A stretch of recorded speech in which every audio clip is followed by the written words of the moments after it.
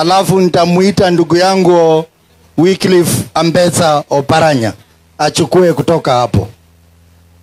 Ya kwanza, Bwana Rais mtarajiwa na Rais mtarajiwa pia Bwana Oparanya na Eugene, hapa Vihiga County Azimio ndio chama ambayo iko.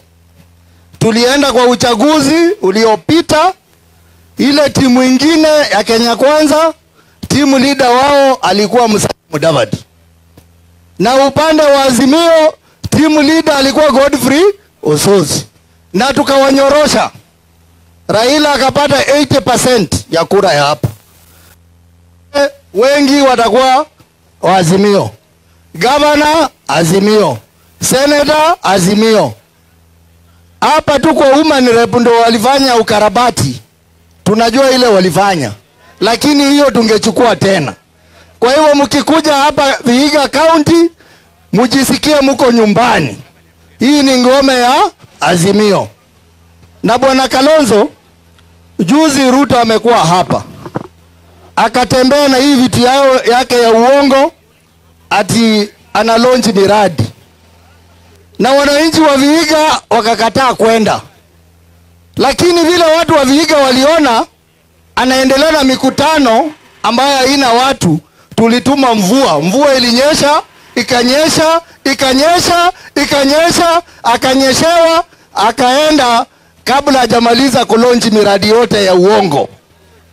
Mnakubaliana na mimi? Na amekuja hapa ametuambia kwamba anatuletea vitu ya affordable housing pale Vihiga. Wamevunja manyumba. Baada ya kuvunja manyumba, zile katapila na matrakta zilikuwa hapo, zote zimerudi Nairobi, hakuna budget ya hiyo kitu. Hata akakuja akalaunch barabara ambayo Uhuru alikuwa amelaunch, ile ya kupita hapo Mululu kwa Mudavadi. Hiyo barabara alikuja kulaunch, akaweka matrakta hapo, hadi zinafanya kazi. Contractor ametoka site, wananchi wamechukua mara mwili ilikuwa kwa barabara, wamepeleka kwa manyumba zao, hakuna kazi inaendelea. Hapa Luanda tumeambiwa industrial park. Hiyo industrial park, Moses Kuria alikuwa hapa, akasema ana launch industrial park, ati watatupatia 250 million. Hiyo pesa haiko kwa budget. Hata wakasema wataweka kwa supplementary budget. Supplementary budget ile wameleta kwa bunge, hakuna pesa ndani. Kwa hivyo sisi hapa Vihiga tunasema Ruto ta.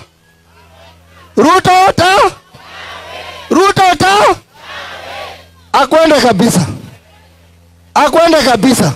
And me, I want to say today, bila uoga wowote, I think Ruto has lied to this country. He promised so many things which he has not delivered. I think the guy is a liar.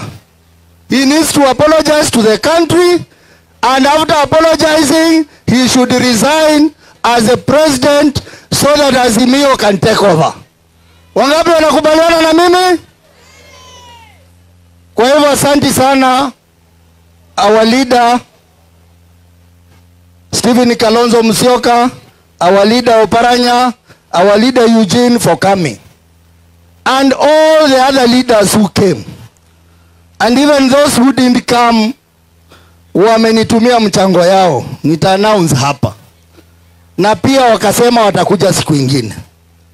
Kwa hivyo asanteni sana.